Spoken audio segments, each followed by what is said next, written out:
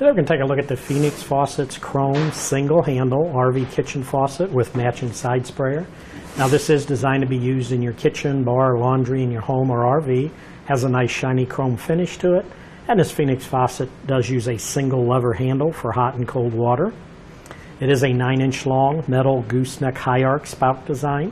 Has the hot and cold connections and even the side sprayer connector. On the inside it uses a ceramic disc valve type design. Does have a hybrid shield and underbody. It is a 1-hole or 3-hole mount design. And the matching side sprayer comes with a 60-inch long hose.